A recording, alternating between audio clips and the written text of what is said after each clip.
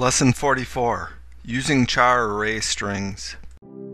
To follow along with this lesson, you will need to create a new console project and add a new file named main.cpp to it, as we did in Lesson 1. In this video, we are going to explain how to use strings in the form of char arrays. Although this is the oldest form of string in C++, and we will present more recent versions in upcoming lessons, the char array string is still important because it has been used extensively in legacy code and continues to be widely used. If we take this string of chars and put it into this array, it looks like this. The basic string is just an array of chars with a null character to signal the end of the string. The chars are encoded via the ASCII table, which is available on our website. The actual values in the array look like this. Our first program asks the user his name, takes input from the keyboard, and then outputs it back to the console window. If we execute this program, we are prompted for a name. If we enter zoax.net in the console window, it is outputted back. When we entered zoax.net, the array looked like this. In addition to the 8 characters that we entered, the array gets an additional null character. This presents a problem. What if the name we entered was more than 9 characters? If we execute the program again and enter 10 characters for the name, the 10 characters are put into the array. When the 11th null character is added, the program crashes and an error is reported because we have overrun the array. This is an inherent problem with the fixed length of char arrays. To fix this, we can use the getLine function to truncate the input and stop the overrun. If we change the program to use getLine like this, and now execute the program, we can enter 10 or more characters, and the program truncates the input at 9 characters plus the null terminator. The remaining characters are discarded. This works, but is not the ideal solution. Ideally, we would like to be able to take in any number of characters, and we will show how to do this with an STL string later. For the remainder of this lesson, we will demonstrate how to perform other operations on char array strings, with additional examples on our lesson page. Most char array string operations are performed by functions in the cstring library.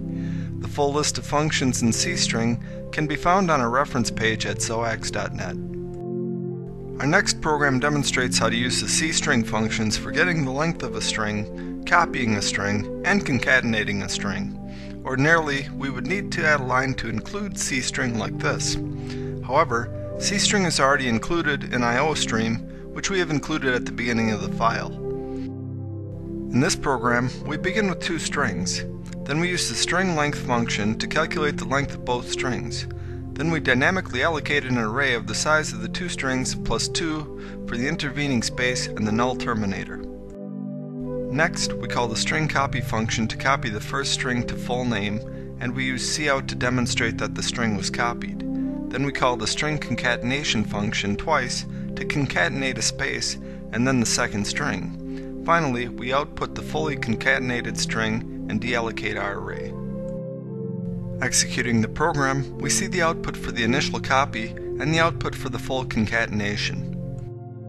In our next program, we demonstrate how to use the string comparison function. This function could be used inside of a sort algorithm to sort strings alphabetically. In this program, we just demonstrate some simple comparisons. We begin with an array of 4 strings containing movie names. Movie count is given the value 4 by a preprocessor directive. Below this, we have 2 nested loops which run over all 4 strings. Inside the loops, we call the string comparison function. This function returns an integer value which is less than 0 if the first string comes before the second alphabetically, returns 0 if the strings are equal, and returns a value greater than 0 if the first string comes after the second. Once we get the value from the comparison function, this if outputs an appropriate message. Executing the program, we see the result of each comparison. For our final program, we show how to break a string into tokens. We start with a string with multiple substrings separated by delimiter characters. Here, the delimiter is a comma. When we call the string tokenizer function the first time, we set the string that we are going to access. The delimiter argument tells the function where to stop at the end of the first substring. Once the delimiter is found, it is replaced by a null. Inside of the while loop, we make repeated calls to the tokenizer function to get each successive substring. Every time the tokenize function is called, the subpointer is set to the next substring and the delimiter is replaced by a null character. The while condition checks that the substring pointer is not null, since null is returned when there are no more strings. Executing the program, we see that it lists each of the substrings. This concludes the lesson.